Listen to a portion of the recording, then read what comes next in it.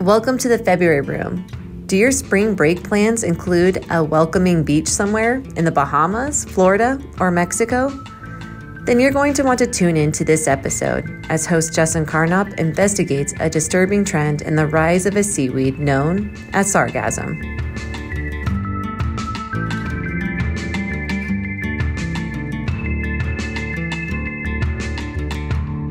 Daybreak in Quintana Roo, Mexico. It's the first morning of a vacation with my wife and our new baby, my sister and her family. I've tiptoed out of the rented palapa, forsaken a cup of coffee, the stoke of the prospect of flats fishing enough to spur me from slumber. Leaning against a palm tree, I don wading boots, pluck a crab pattern from my box, secure it to my leader, then head for the inviting little bay visible from our patio. Pretty damn juicy piece of camp water, I think, as I near the water's edge. My focus is singular, game eyes trained on the glassy bay. I hadn't seen a permit in years, but immediately I recognized my old foe. Less than a football field away, sickle-tails shimmer before a horizon engulfed in golden light. I compose myself best I can, and with the hook pinched between my thumb and index finger, wade into the tepid Caribbean. Shuffling my feet carefully while stripping a loop of line, I organize my program to toss the fly, pick it up, and deliver it to a target in 3 fluid motions smoothed into one. But I'm rusty and I fumble, entangling my line around my boot. Clearly, the current is easing the other direction, and I adjust the slack line accordingly while not losing sight of the school of feeding permit. The fish seem oblivious as I ease into position for a 60-foot cast, the 35-yard field goal of the flats game. There's but a breath of wind and I flick the crab off my right shoulder, lift the rod, guesstimate the distance, and place the fly right in the middle of a permit isosceles. A good effort, as the golfers say. All 3 fish tip up on the fly and I ease the slack out of the line until I feel resistance, strip set, and hang on. The surface boils with the pandemonium of permit panic. Holy crap, did I really just hook a permit on my initial cast? Solo on a flat I've never seen before? Lauren is never going to believe this. After the initial surprise and a mad dash from the hooked fish, I gain control and turn it. Too easy. The sum of the weight of resistance doesn't add up to a permit. I come back to earth. I'm not a permit fisherman after all. Disappointment replaces elation, and I reel in a mangrove snapper. The thief had pulled off quite a heist. Snuck in the back door and cock-blocked me. Then I take measure of where I am, the experience I just am having. I'm standing alone on a flat, immersed in a spectacular sunrise, holding an exotic fish that I caught on a fly of my own design. A fish, matter-of-factly, that happens to be quite edible. I bonk the snapper with my folded Leatherman tool, not out of spite, but because mangrove snapper are delicious, and our palapa came armed with an outdoor grill. The flat is seemingly devoid of fish life now, the entire school of permit having fled for the sanctuary of deeper water. So I desert it too, drop the snapper in the cooler back at camp, then stroll down the beach to see what else the morning might bring. Off in the distance, I see men hauling carts out to the shoreline. I assume these must be local fishermen. Perhaps they're gathering crabs or foraging some other delicacy of the Caribbean beach. Curious, I quicken my pace. The smell hits me first. The inviting waft of ocean breeze I'd come from Montana to take in deteriorates into a stank akin to garbage abandoned beneath a heat lamp. Bigfoot's perennium. The men pull rakes from their carts and begin rounding up the source of the stench, a brownish aquatic plant material. I assume it's some sort of seaweed, and I'm mystified as to why it's washing ashore in such quantities, but I know better than to try my pitiful Spanish on such a complex query. I realize then that the workday has begun in Mexico, and figure I'd better get back to the palapa. The baby's probably up and Mom could use a hand. I could use some coffee. Besides, I've a fish to clean and a couple of stories to tell. We had an amazing trip to the Riviera Maya, the coastal region between Cancun and Belize in the Mexican state of Quintana Roo. We swam in cenotes and lived simply, my fly rod in the bay in front of our digs providing the majority of the protein to accompany fresh avocados, eggs, and homemade tortillas bought in town. But the ever-present seaweed certainly put a damper on our beachcombing, sunbathing, and fishing. The shit reeked, and was hell on loose fly line. My attempts at determining the source and identity of the encumbrance on location were futile, and the mystery returned home with me. This was circa 2014, and I was working for an outdoor media company that owned multiple entities, including a popular fly fishing magazine. I reached out to the editor with hopes of receiving some insight on the curious seaweed and perhaps an assignment for a story. I included photographs illustrating the severity and prevalence of the stinky grass. Surely, the presence of this foreign plant material on the beaches of one of the most popular fly fishing destinations would be of great interest to his readership. His response surprised me. He answered my query with something along the lines of, "I've been fishing the Riviera Maya for 20 years. There's always been seaweed washing up on the beaches." Perhaps the editor was correct. This was some regional, natural purging of excess seagrass, the timing of which just so happened to intersect with my vacation. Or perhaps he didn't bother to open the attachment containing photographs depicting work crews raking mounds of seagrass along one of the most popular beaches near Tulum. Maybe I wrote a crappy query.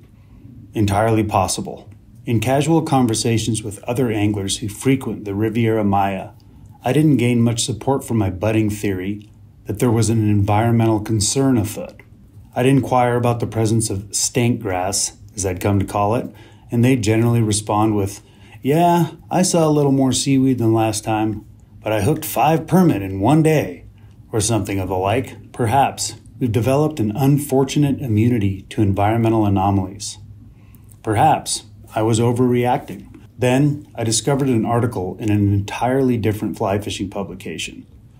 Essentially, it was the article that I'd pitched several years prior, and I learned that the plant is a free-floating algae known as sargassum.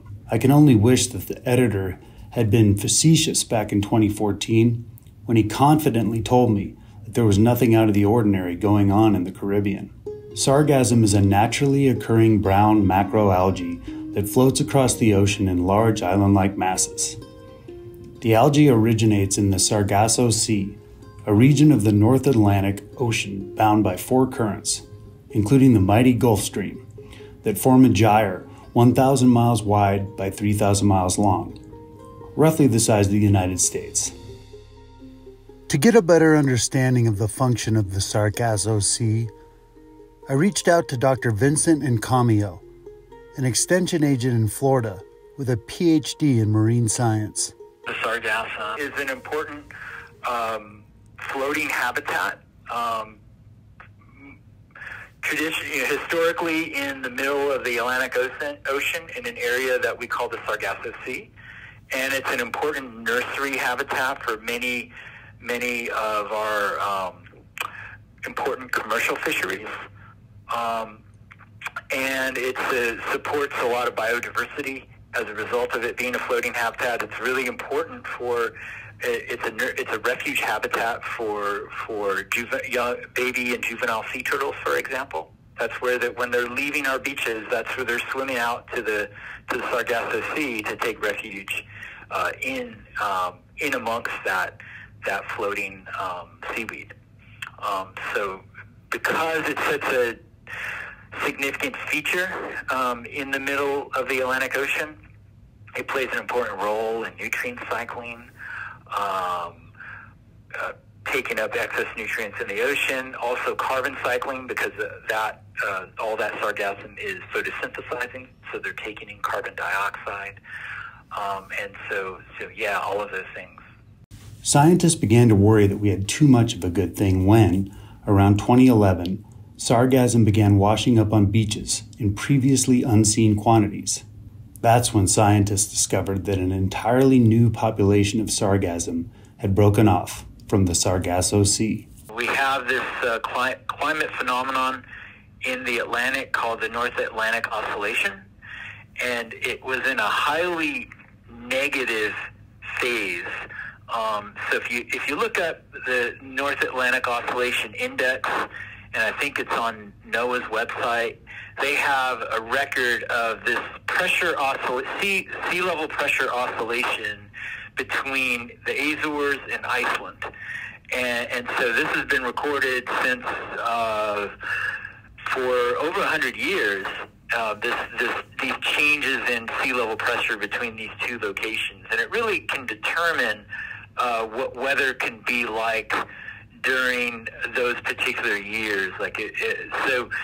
If you were in Florida in 2010 and had been here for a while, a number of years before that, that was a particularly cold winter in Florida, and as far, south as where I am in South Florida. And that was sort of a reflection of some of the impact of the effects that the North Atlantic oscillation can have on our seasonal weather. And so it was in a highly negative phase in 2010. And what that meant is that predominant winds from up north were further south, and the jet stream was a bit further south, and that so those winds associated with that moved a lot of sargassum from the center of the Atlantic, which is the Sargasso Sea, and it moved it over to the eastern Atlantic towards Africa. And not too long after that, there were the first reportings of beach sargassum on the western side of Africa, and that had never been observed before, as far as if I recall that correctly. But that amount of sargassum that got moved away from the center of the Atlantic Ocean and the Sargasso Sea then hooked the ride with some currents that were flowing from north to south. The Canary Current, for example, is one of those. And then that amount of sargassum found its way to around the equatorial zone in the intertropical convergence zone. And if you pay attention to hurricane seasons every year,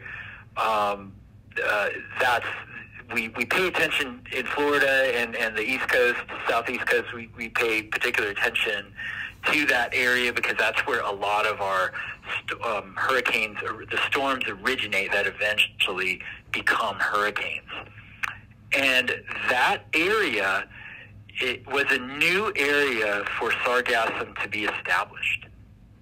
And a couple things that are associated with that intertropical convergence zone.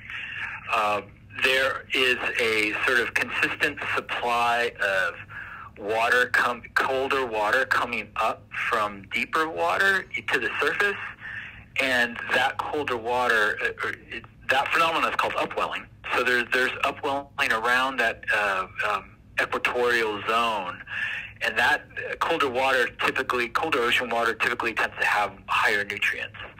So that was providing more a new nutrient source for this new sargassum that sort of made its way into this area where it had not been observed before.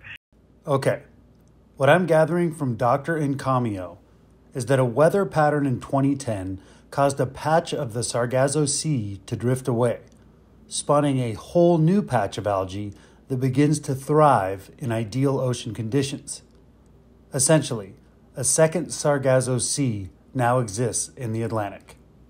And that established a new population of sargassum outside of the Sargasso Sea, such to the point where it became a very significant feature in that area, stretching all the way from Western Africa all the way into the Caribbean. And now it's recognized by scientists as the Great Atlantic Sargassum Belt. And it is the largest macroalgae or seaweed bloom in the world. So it's over 5,000 miles from Western Africa to the Caribbean, and even can stretch a little bit into the Gulf of Mexico as well. The surge in sargassum also has a direct impact on fish and other wildlife. For example, the buildup of sargassum mats impedes adult sea turtles from accessing nesting beaches. In turn, hatchlings struggle to navigate the blockade and become easy pickings for predators. Marine mammals can also become entangled in the mats and drown. Inshore, natural fish nurseries such as mangroves and seagrass meadows have been reported to be negatively impacted by sargassum.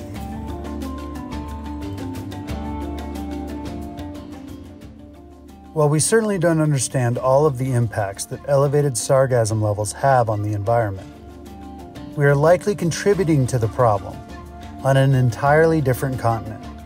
The data points to an interconnected quandary of increased agriculture and human activity in South America, which pumps more deposits into our ocean's largest tributary, the Amazon River. So the Amazon basin runoff is hypothesized to be a factor as well, probably providing more nutrients for this great Atlantic Sargassum belt. So it's certainly not helping the situation. It's probably making it a bit worse. But that climate anomaly and that anomalous North Atlantic Oscillation Index that happened in 2010 or recorded in 2010 is what got the sargassum in that area to begin with. Of course, this is a fishing podcast, and the areas of concern are among the most popular saltwater fly fishing destinations on Earth. So we reached out to some snowbirds for first-hand perspective. Aaron Fox is a Montana-based guide who spends much of the winter DIY fishing in the Riviera Maya. Definitely noticed it the first time going down there, and some of the undeveloped beaches, it's just overtakes the beaches, and it was like, a little shocking, like you said, to see the first time, and a little smelly. And if it's a developed beach, then they've got guys constantly raking and cleaning the beaches, and kind of getting worse over the years, it seems, for sure. But there's definitely times where, like, certain tides or certain winds, you wake up in one of the flats you want to go to, there's 15 feet of Sargassum that you gotta walk through to get out, and it's covering up a lot of the good bonefish water, like on the shallow insides. And how has this new environment changed the game for fly anglers in the Riviera Maya? Not that it's a positive note, but I ran into Pete down there. He was staying at one of the lodges in Ishkalak, and they get these Sargasso crabs that are like floating crabs that feed in that. And his first day out with the guide, they picked off a big permit on a dry, like sipper, floating crab. So that's become a thing down there. People are catching some permit on floating, what they call a Sargasso crab. If you Google Sargasso crab, they're a foam dry fly. Across the Caribbean, the shallow waters surrounding the islands of the Bahamas are legendary amongst fly anglers. Soft white beaches stretch to the horizon. At least, that's how it's supposed to be. So the first time I noticed it was fairly recently. I would say probably 3 years ago. There was a buildup, and it wasn't enough to stop me from fishing, but it surprised me because it was the first time in all my years that I had seen it. I was able to sort of wade through it and get out to my areas, and the first year it wasn't an issue, but every year after that, it was so thick and so prevalent. It's such a big patch that I'd sort of poke my head, look, and just turn around and leave. That's Dave Cook, owner of Skinny Waters Fly Fishing, a Montana-based travel company specializing in DIY and semi-guided excursions to flats fishing destinations in Africa, the Bahamas, Mexico, and Christmas Island. Cook has the perspective of someone who has seen this issue develop over many years of traveling to the islands of the Bahamas. Like Fox, Cook sees the sargassum as a hindrance that alters the shallow water environment that has lured sight fishing fanatics to the Bahamas for decades. Yeah, I was just in the Bahamas I was in November. I take back. I was there over Christmas. I was there in December. And there was more sargassum at my spot this year than I had ever seen. And it was by far, it wasn't a little, it was monstrous, the area that was just sucked in. I mean, just thick with it. Typically, March begins the official start of sargassum season, with the peak during the summer months. But this year, the seaweed showed up early and often along the beaches of the Riviera Maya from Cancun to Belize and in Florida and the Bahamas. This January, 2023, has already set a record for all previous January months. Worse, the amount of sargassum waiting offshore at this time of year is 4 times that of normal.